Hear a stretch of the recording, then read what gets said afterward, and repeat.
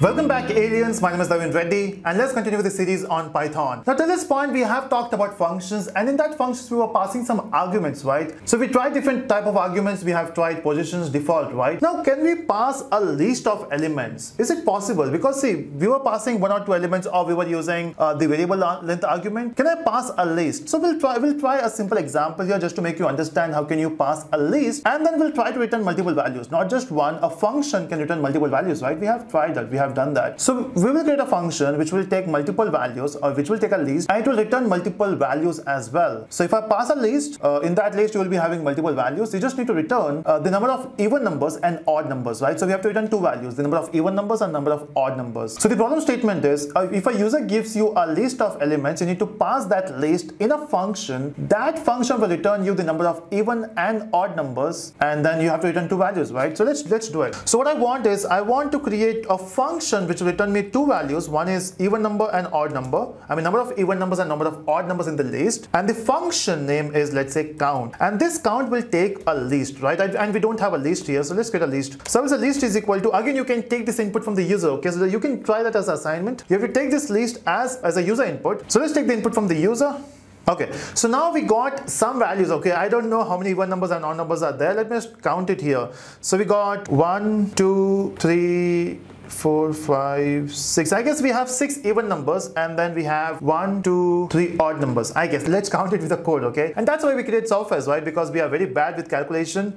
So here I will just pass the list and it will count. So we don't have this function count here. So let's define it. So I will say define count, and this will take a list, of course, and let's define it. Let's create something. So I will take two values here. One is even, which will count the even numbers. Initial value of even will be 0, and we'll say odd numbers. Initial value of odd will be 0. Okay, now once I got these two variable, the next thing we have to do is we have to use a for loop, right? Because we need to increment the values. So I will say for I in LST, and every time you get an even number or an odd number, you just need to increment even or odd, right? So in this case, you will use a condition, if else, right? So you will say if I mod 2 is equal to 0, that means it's an even number. If it is true, then you will say even plus equal to 1. That's simple, right? And then in the else part, you will say odd, right? So odd plus equal to 1. So every time you get the even number, you will increment the value of even. Every time you get an odd number, you will say increment the value of odd. Now once you have done that, you will simply return two values now. One is even and one is odd. So there is no compulsion that your variable name should be same as the global. So you can see here we are using even, here we are using even. So there's no compulsion that you have to, it should be same. You can say EO, that's fine, completely fine. Now once you got these two variables here, let's print even and also print odd, okay? And let's run this code, and it works. You can see we got 6 even numbers and we got 3 odd numbers. You can actually count it, okay? Or you can also print this in a proper format. I'm not a big fan of format, but let's try. So I will say even, and then I will give a colon. I want to print even colon value and then odd colon value. So here I want to replace this with the actual values, right? So the curly bracket should be replaced with the actual value, and that's where we use a string, which is even number and then odd.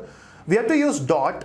So in string we have this option of function, so we have to say dot format, because this format is a function belongs to string, and we have to pass two parameters here. The first one is even value and odd value, because we have to replace two formats, right? This one and the next curly brackets. And let's run this, and we got it. We got even 6 and odd 3. So that's what in this we have talked about. You can try different examples here. You can check how many. So you have assignment here. The assignment is take 10 names from the user and then count and display the number of users who has length more than 5 letters, okay? So that's your assignment.